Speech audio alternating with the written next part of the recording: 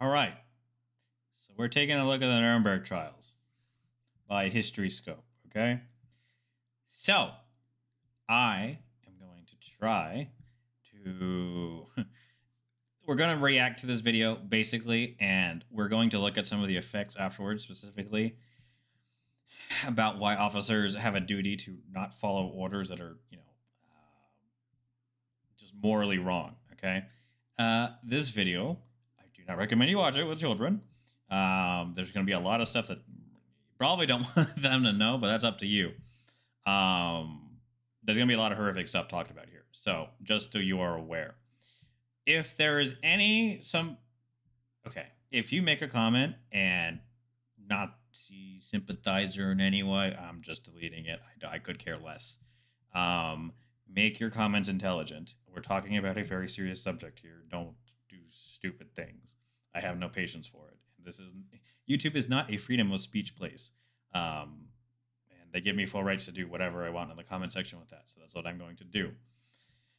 If I ask for comments, hopefully bring some intelligence with it, and some sources would be very nice. Now, let us continue. The Nuremberg Trial saw the end of a regime that caused the Holocaust, and it was the first time in history where an international court sentenced people to prison and to death. It would later set the stage for an International Court of Justice, the Universal Declaration of Human Rights, and 2 Geneva Conventions.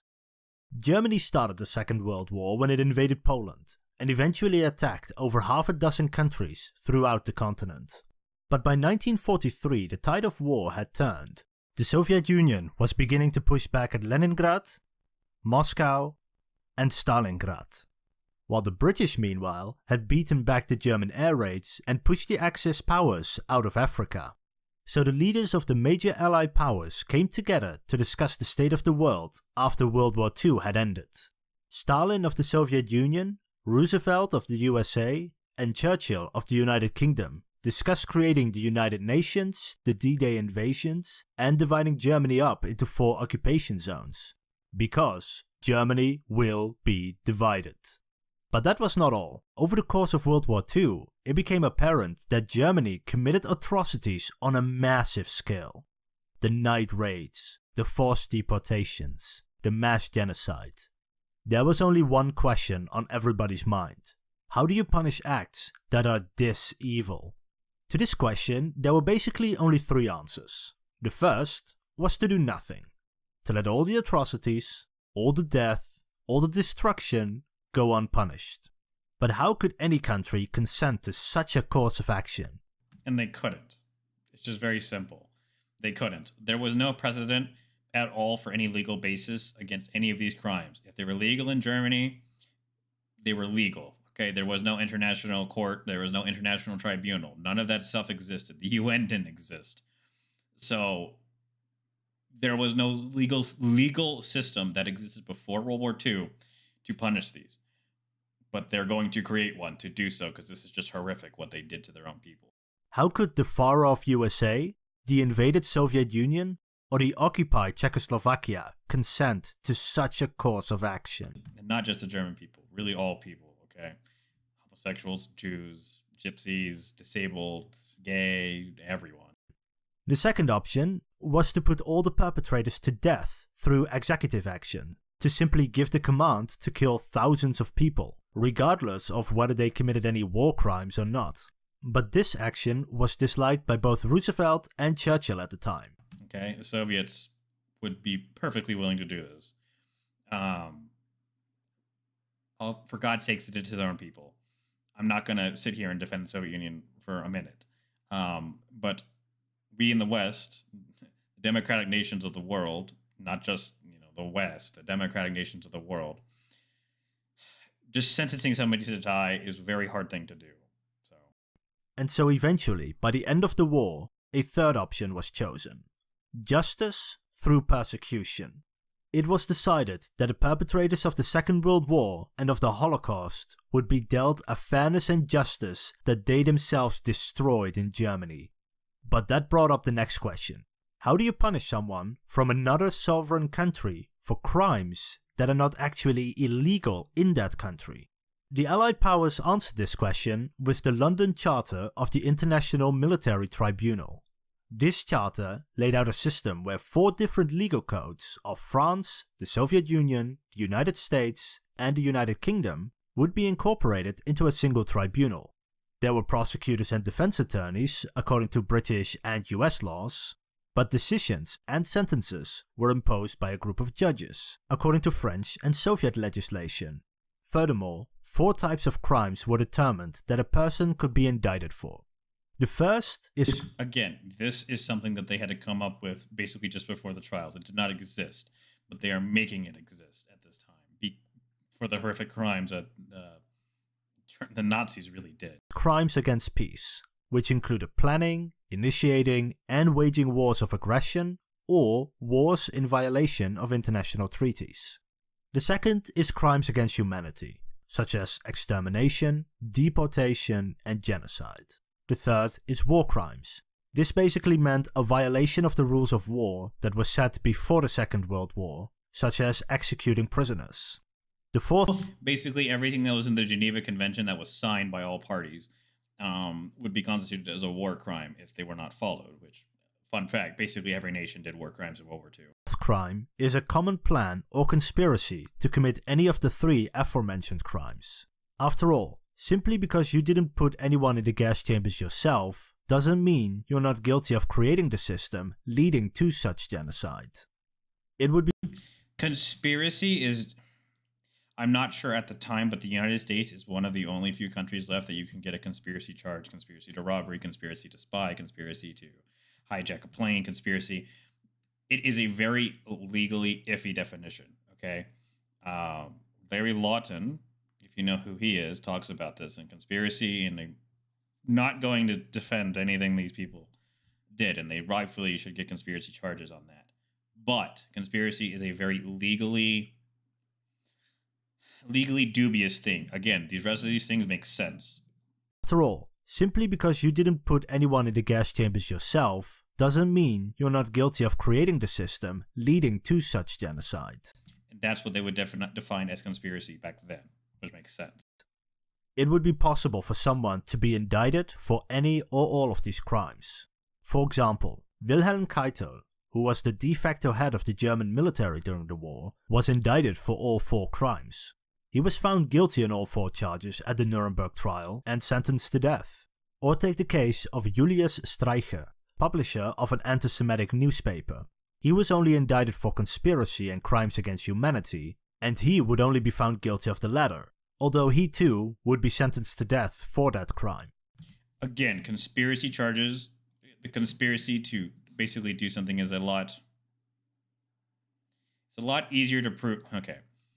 In a court of law, like beyond a reasonable doubt, okay, there are different stages of legality or not legality of measures you have to get to. So beyond a reasonable doubt is the highest possible charge. So for example, if you murder somebody and beyond a reasonable doubt you did it, you can be convicted. If there's anything less than that, there is muddy, you can be acquitted, okay? And they were unable to prove, or at least it seems they were unable to prove crimes against humanity for him. But the conspiracy of running his newspapers, which was anti-Semitic completely, and it's basically everything it did. So it makes sense that way. And crimes against humanity, and he would only be found guilty of the latter, although he too would be sentenced to death for that crime. It is important to note. And remember, everyone at Nuremberg is a piece of shit. This is for the highest members of the Nazi Party. This isn't for some low-level guys. This is for the absolute highest people that perpetrated everything. Note that this is not the only trial. There were several others, such as the doctor's trial and the judge's trial. The Nuremberg Trial, however, was only for the worst offenders. Those who had created the system of oppression and extermination in Germany and its occupying territories. One of such worst offenders is Wilhelm Frick, Minister of the Interior and co-author of anti-Semitic laws imposed in Germany before the war. Or Ernst Kaltenbrunner, the highest-ranking SS officer tried at Nuremberg and chief of the intelligence, Gestapo and criminal police. Both of them would be found guilty, and both of them would be sentenced to death. In total, 24 men would be indicted at the trial. Of these 24, there are 3 special cases we need to discuss first.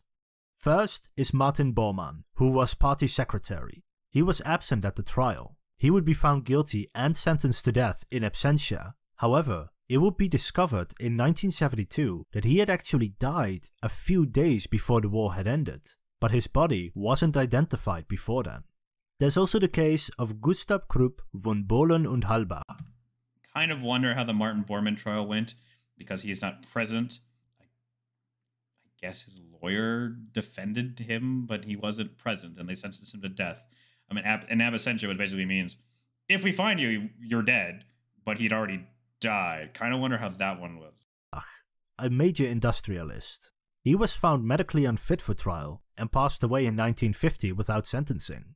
And thirdly is the case of Rob. And the medically unfit thing. We kind of don't do that anymore legally. You either did or didn't. Like, I guess you could try to get sentenced to an insane asylum, but it is very hard to do that today. Whereas back then, if you were old, you were going to die, or you're senile anyway, it was a lot easier to basically just not get sentenced. Found medically unfit for trial and passed away in 1950 without sentencing.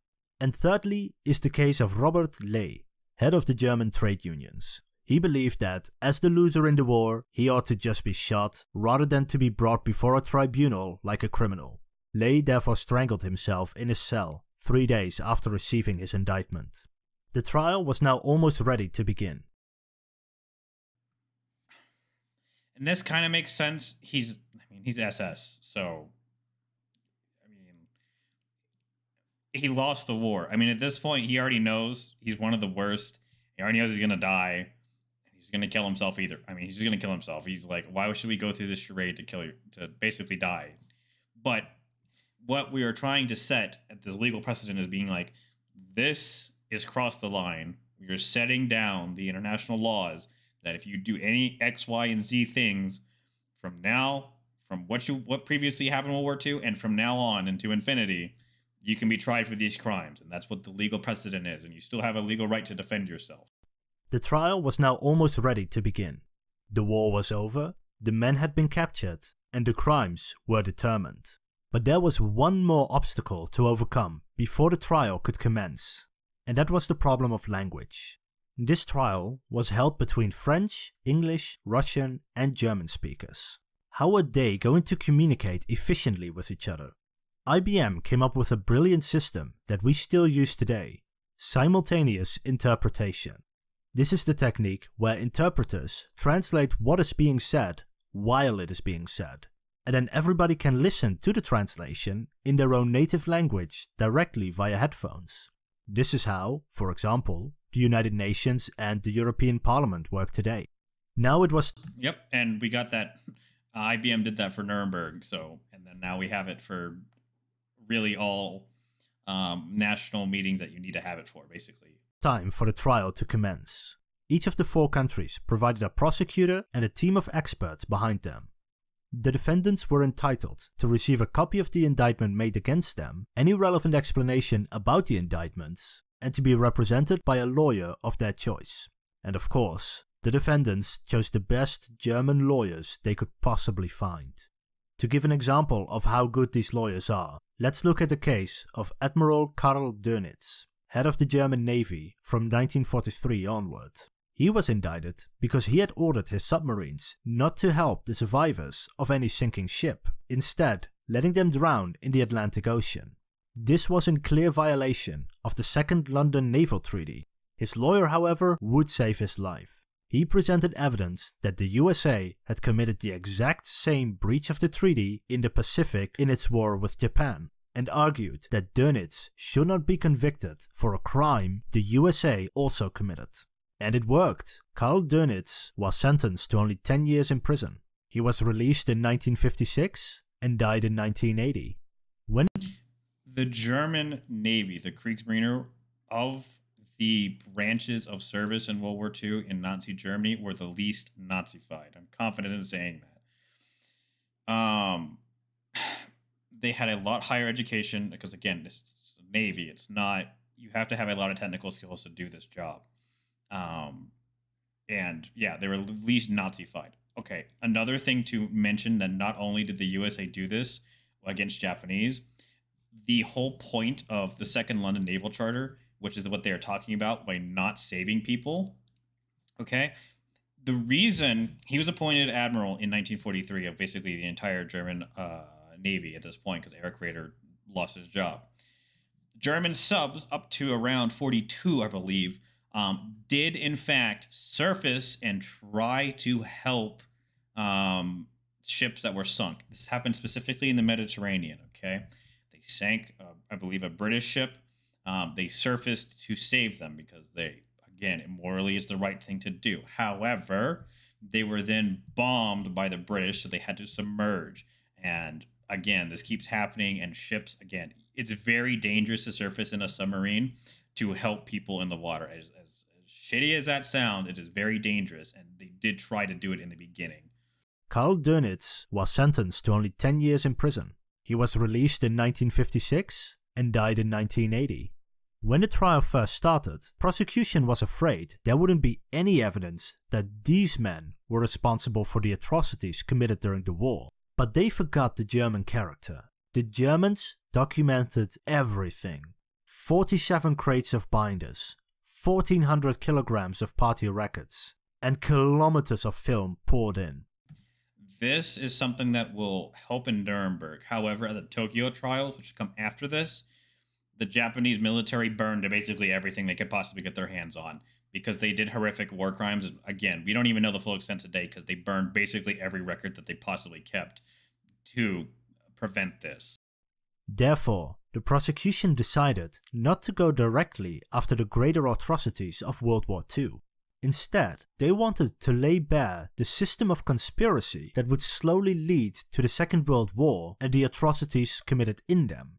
They wanted to prove that it was these men who created the system that would lead to these atrocities.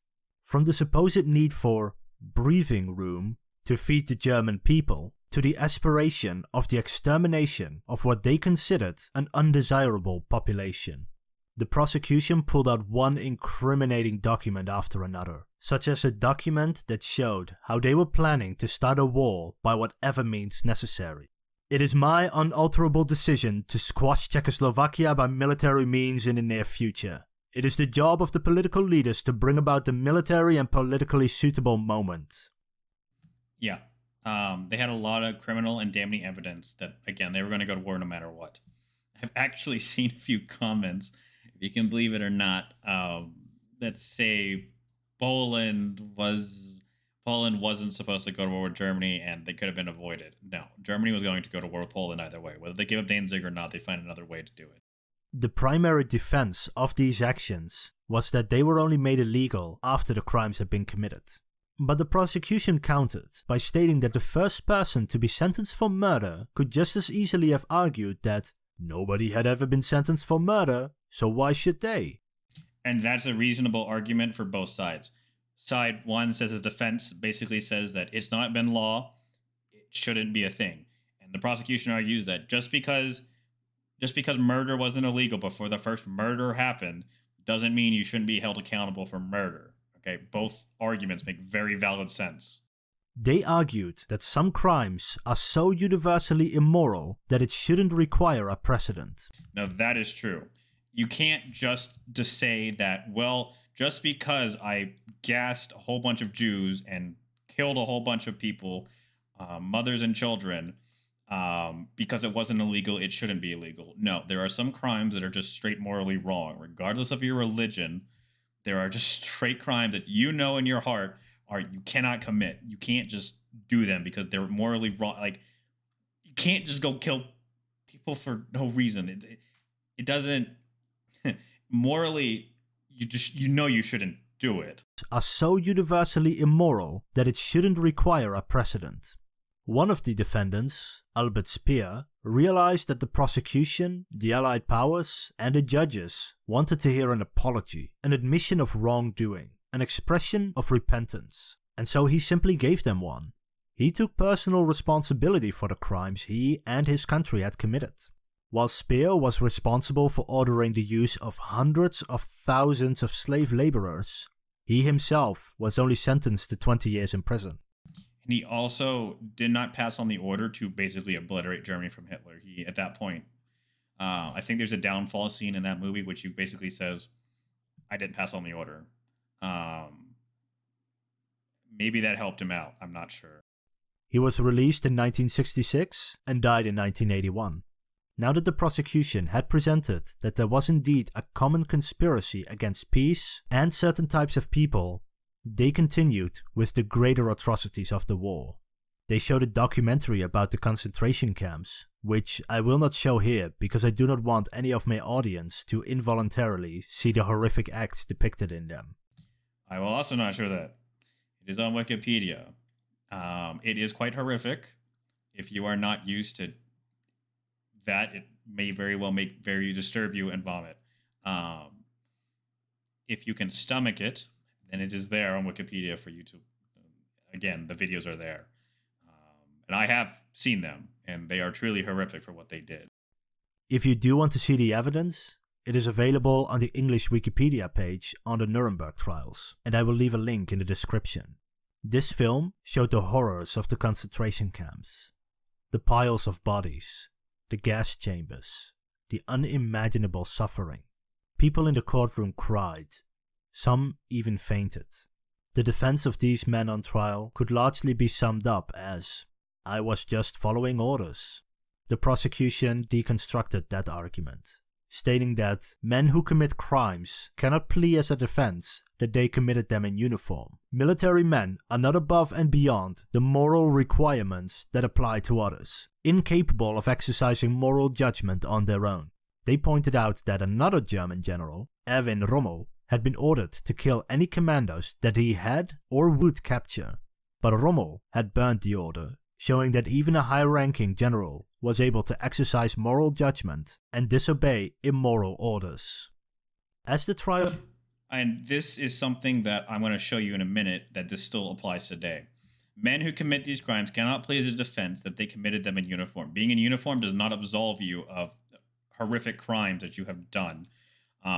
If you receive an illegal order, you have a duty to not follow it. You can't follow an illegal order, and I'll show you what I mean by that in a minute. Military men are not above and beyond the moral and legal requirements that apply to others, incapable of exercising moral judgment on their own. They are not. Okay? Rommel did burn the order of killing the commandos. Okay? This is an order, I believe, ordered by Hitler to kill basically commandos. So British has to say, yes, anybody captured behind the lines. And I'm going to show you now that, again, military men are not above this requirement, at least from the USA side.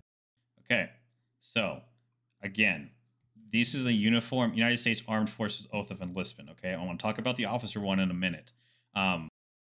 Just so you know, this one has been changed, but it hasn't been changed since 1966. And I unfortunately do not know what the original one was, so I will read it verbatim. I, so Conrad, do solemnly swear that I will support and defend the Constitution of the United States against all enemies, foreign and domestic, that I will bear truth, faith, and allegiance to the same, and I will obey the orders of the President of the United States and the orders of the officers appointed over me, according to the regulations and the Uniform Code of Military Justice, so help me God. This part right here of the officers appointed over me, okay? And the orders of the officers appointed over me, okay? And now let me read you something else. This, I was talking with one of my officer friends that I know. So they take a different oath. Now, when I read it to you, I, in this case Conrad, do solemnly swear that I support and defend the Constitution of the United States against all enemies, foreign and domestic, that I will bear true faith and allegiance to the same, and that I take this obligation freely without any mental reservations or purpose of evasion, and that I will faithfully discharge the duties of the office on which I am about to enter. So help me God. Nowhere in this specific text for the officers does it say you will obey the orders of the officers appointed over you. If they give you an immoral order, it is your duty to not follow that order, okay? The enlisted one is a little different, but again, they are taught, again, any veterans can point to this, you are taught that if you receive an illegal order, you are not to follow it.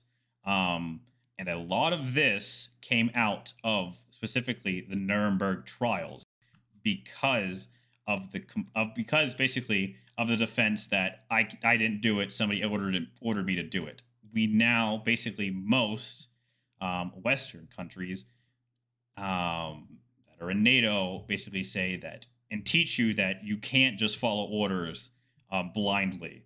If they're immoral, you have an obligation to not follow them. And this is basically straight out of from Nuremberg, is where we get a lot of that changes. Was able to exercise moral judgment and disobey immoral orders. As the trial progressed, a very curious case became clear, that of Hjalmar Schacht. Schacht was a prominent banker and economist in Germany, having served as president of the central bank and economics minister. While an important figure before the war, he had lost all his power by the time it started, and had even been in contact with resistance leaders until he himself was put in a concentration camp. In the end, he was acquitted and set free, and would go on advising developing countries on matters of finance and economics. When he was acquitted, you have to remember that this trial was not a trial by peers. Okay, it was not a trial by jury either. It was just a straight, are you guilty, according to the judges. That's it. There was no jury. There was no jury by peers. It was straight just the judges on what they thought should be the punishment. Prosecutor and defense, obviously, but again, just straight up to the judges. Now that seems a lot more of a European thing than it is in the United States. Again, in the United States, basically, if you go to trial for any crime, even in the uniformed armed services, you are given a trial by your peers. Your peers in the civilian world is basically everyone. And in the military, it depends if you're enlisted or officer. If you're enlisted, it can either be enlisted peers or only officers. And if you're officer, it's only officers that will judge you. But you have a jury. But in this specific case for the Nuremberg trials and also the Tokyo trials, that's not the case. And passed away in 1970. By now, all the evidence had been presented, and the accused had been given the opportunity to defend themselves. It was now time to pass judgment. It took the judges 2 days to determine the sentences of these 24 men. Before we continue, I want to point out something. Nuremberg will be the basis of the Tokyo trial. They will use what is the precedent set at Nuremberg for the Tokyo trial, and this will actually lead to a lot of judges, especially the Indian judge, saying he couldn't render a verdict, and the Dutch one eventually doing somewhat of the same thing, kind of, but not to the same extent as the Indian judge. But Nuremberg is a precedent from basically all international war crimes tribunals that we get everything from. 12 were sentenced to death by hanging, 7 were sent to prison, 3 were acquitted, and 2 were left without a decision. Of those men sentenced to death who have not yet been named in this video are Hans Frank, Governor General of occupied Poland. Should have been sentenced to death. I agree with everything that happened. The governor, what he did in Poland is truly horrific for what he did.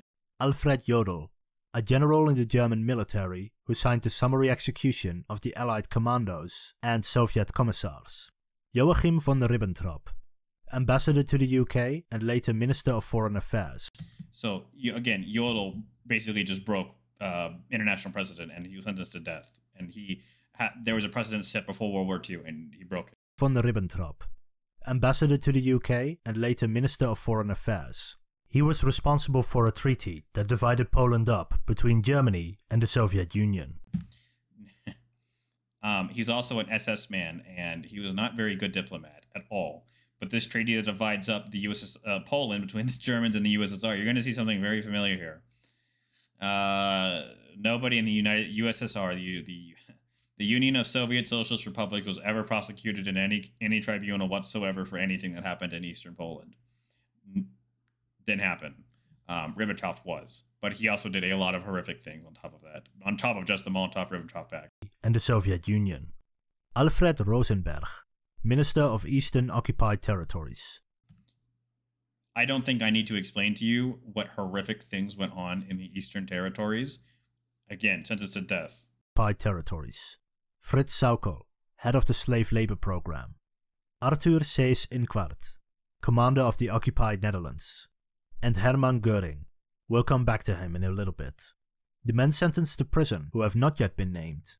Walter Funk, Minister of Economics, and sentenced to life imprisonment, but released due to ill health in 1957. You will be hearing a lot of that from now on, from ill health. Basically, they let you out if you were about to die. And passed away in 1960. Konstantin von Neurath, Minister of Foreign Affairs and Reich Protector of Bohemia and Moravia, and resigned in 1943, sentenced to 15 years in prison, but released in 1954 due to ill health, and passed away in 1956. Erich Raeder, Commander-in-Chief of the German Navy until his retirement in 1943, sentenced to life imprisonment, but released in 1955 due to ill health, and passed away in 1960. Baldur von Schirach, head of the party's youth division until 1940, sentenced to 20 years in prison and passed away in 1974. And Rudolf Hess. We'll also get back to him later. Out of the 3 men who were acquitted, there was the previously named Schacht, but also Hans Fritzsche, a popular radio commentator and head of the news division of the propaganda ministry. His crimes were not deemed severe enough for this tribunal, and he would later be sentenced to 9 years in prison at a different trial. He would be released in 1950 due to ill health, and died in 1953. And there is Franz von Papen. He served as the Chancellor and Vice-Chancellor of Germany, was an ambassador to Austria and later Turkey. He was acquitted at Nuremberg. However, he would later be sentenced to 8 years in prison for his actions during the war. Not only, von Papen, again, I keep referring to this gospel book, the Weimar Republic source book. He's in here, okay? He is a person that always played in the shadows. He never wanted to be chancellor, at least in the Weimar Republic, which he was. He always wanted to operate in the shadows, and everything he did, again, they couldn't prosecute him at Nuremberg for what he did, but they sentenced him to a lower court. He's not I stand by what they said. I'll just put it that way. Was an ambassador to Austria and later Turkey.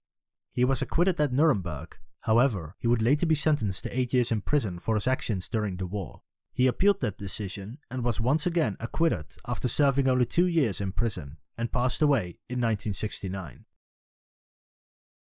It kind of makes sense. I'm not 100% positive on von Papen. I can tell you what he did in the Weimar Republic.